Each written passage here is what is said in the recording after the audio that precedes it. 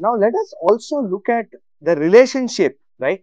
What happened when we actually just took the weight from the right hand side, from R0, and put it on L0. Okay, that's important for us to see. So let us see what is happening here, and we will look at the 2's complement representation for both cases. Okay, 3 kg on the LHS, okay, and this is the 3 kg on the RHS side. Okay, yeah. So this is a very interesting exercise that we have. Okay, what we have done is we have simply on the on this side, right? On the okay, that's very nice. On the left hand side, I have considered the case when the 3 kg and 5 kg are placed on L0. On the right hand side, I have considered the case when 3 kg and 5 kg are placed on R0, and then I am telling you the configuration of L1, R0 to R3 for both the cases, right? So what do we observe here? So on the left hand side, okay, if you consider this this thing, so what do we do? Very simple. So let's consider the 3 kg case. Okay, I'll do that in red. 3 kg LHS, we got the representation like this, 0, 1, 1.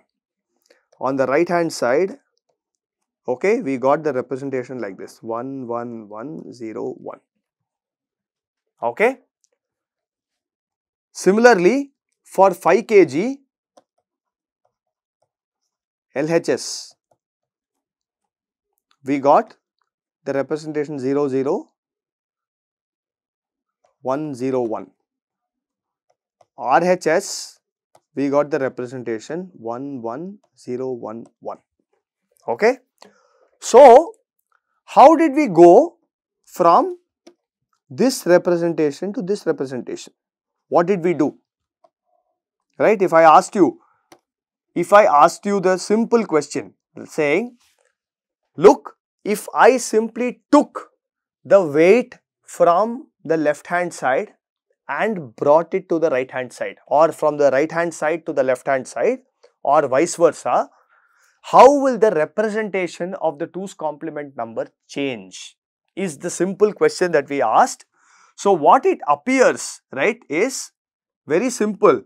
The first thing is obvious. The moment I change from the right hand side to the left hand side, a negative number becoming positive or positive becoming negative, the L1 value will simply flip. So if I had a 1 kg earlier, I have to remove it. If it is not there, I have to put it. So L1 is simply going to be an inversion of each other, right? You just observe this guy. In both cases, they are just inversions of each other. 0 became 1, or if you take another representation, the 1 will become 0. Okay, I just took the case of plus 5, minus 5, whatever, right? Now, the other bits are slightly different. What we see is the 0, 0, 1, 1, right? So, if I take this representation, okay, I have 0, 0, 0, 1, 1, okay. If I simply flip all the bits, I make all the zeros ones and all the ones zeros. That is, wherever there is a 1 kg, I am taking it off now. Wherever there is no weight, I am putting 1 kg, right? All I have to do is do this, 1, 1, 1, 0, 0. Okay? And then that is not sufficient, because if I compare this number with this number, all the bits are same except the least significant bit. So I need to do something else. I need to flip it and then add a 1 kg to it, right? So that is the key point. So just keep this in mind. We will come back to this later, right? And we will see what this mathematically means also, right? You need to essentially, if you want to take the positive number and see what or you want to take a negative 2's complement number and see what is its positive equivalent, right? Then you need to do the following. You just take the number, right? Flip the bits, okay? That is, make 0 to 1 and 1 to 0, right? And then add 1 to it.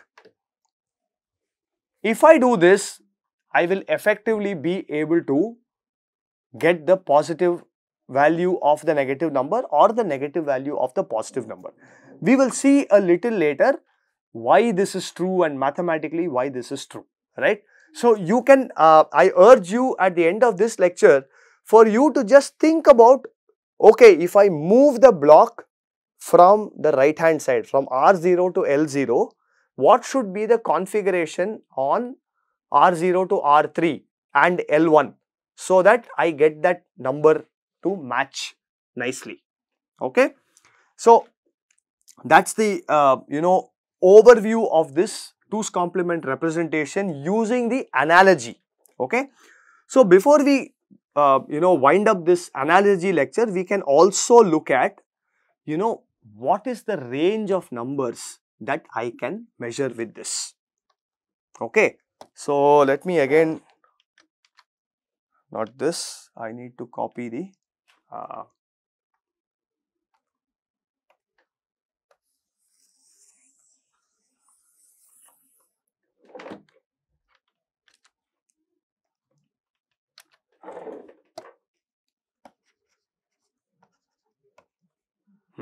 okay.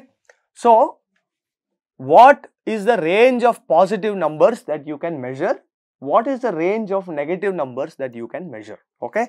And before that, we also need to see, how many bits are needed, okay?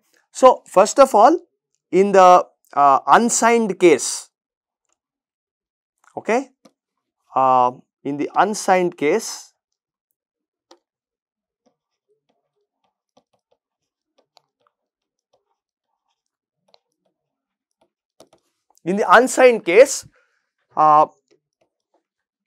I did not have this 16x guy, right? I had just R0 to R3, okay?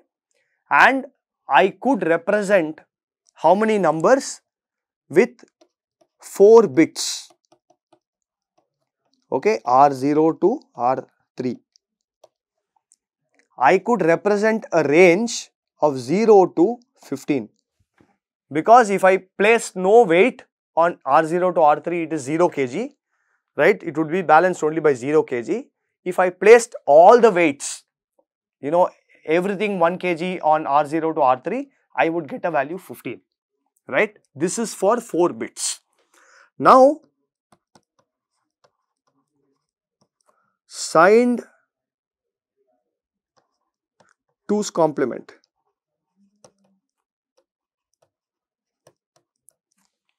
So you see that in order to represent the same positive number 0 to 15, I still need 5 8s because I have something on L1.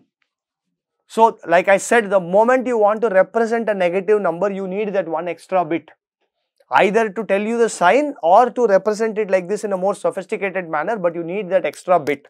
So here I am now dealing with 5 bits. Right, I will maybe this one I'll rewrite as R3 to R0, okay, so that it's easy. What are the 5 bits? It is L1, R3 to R0, right, R0. So on the positive side, we already know that if you want to represent a positive weight, that is the weight is sitting on L0 and I want to measure it, then L1 has to be 0. I cannot keep anything on L1, right? Therefore, the range I can measure here is still 0 to 15. But this time I needed 5 bits to tell me this information.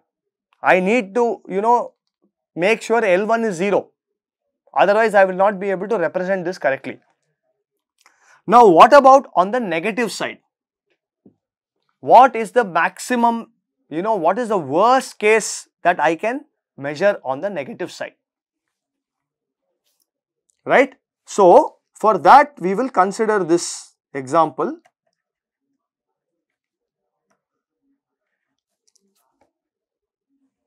I am going to place the unknown object here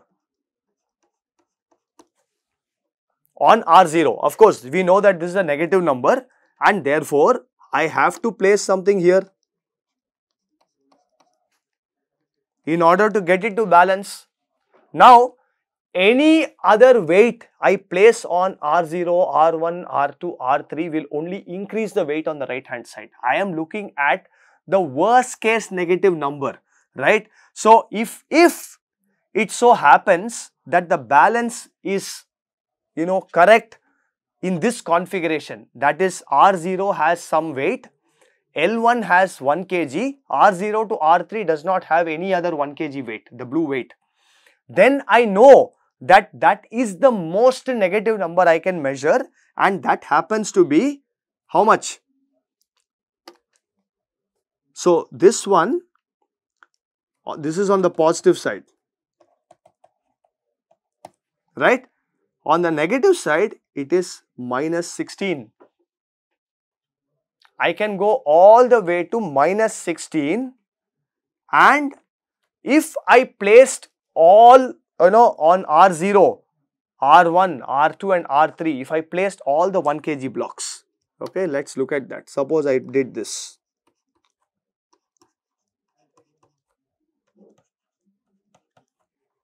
I placed 4 of them, right?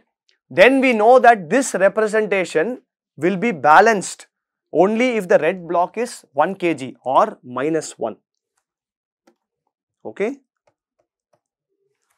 Therefore, the range of this representation in 2's complement is minus 2 power 4 to, on the positive side, it is 2 power 4 minus 1. Okay, and this guy is actually 0 to 2 power 4 minus 1. However, the unsigned number case, I was able to represent it with just 4 bits. In the signed 2's complement number, I needed to represent, I needed 5 bits to represent the same positive range. See, effectively, the 4 bits is still representing 16 states, 2 power 4 states, 0 to 2 power 4 minus 1. 5 bits is still representing 32 states, that is minus 2 power 4 all the way to plus 2 power 4 minus 1. Okay. So, there is no problem there. However, the numbers positive and this thing, maybe I should call this 2. Okay. Here also I will call it 2. Yeah. So, that there is no confusion between minus and the hyphen, right. So, like I said, the negative 5-bit number, right, unsigned 5-bit number is going to represent 32 states, but it is going from minus 2 power 4 to plus 2 power 4 minus 1, minus 16 to plus 15, right. So, that is the intuition behind 2's complement number representation. So, in the next lecture, we will look at the more formal mathematical representation, right. Maybe I will leave you with just that 2's complement definition.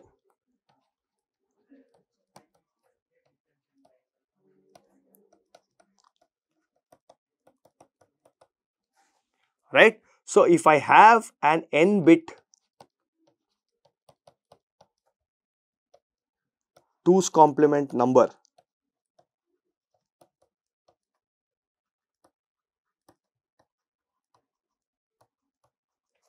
right, if I have an n bit 2's complement number, okay, which basically is b n minus 1, b n minus 2 all the way to b0, okay, then the value, I am going to represent this like this, then the value of this in 2's complement is minus b n minus 1 2 power n minus 1 plus summation j equals 0 to n minus 2 bj into 2 power j. This is the formal definition of the 2's complement representation. So, if bn minus 1, right, this is actually the most significant bit, right, that is equivalent to your L1 that came out from earlier, right.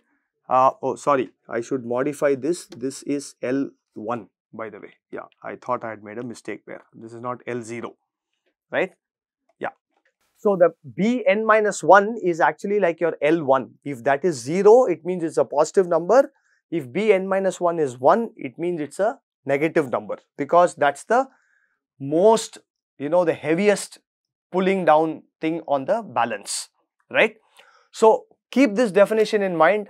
In the next class, we will again look at these numbers a little more closely and also look at how to operate on these numbers in order to do some basic arithmetic with it. Thank you.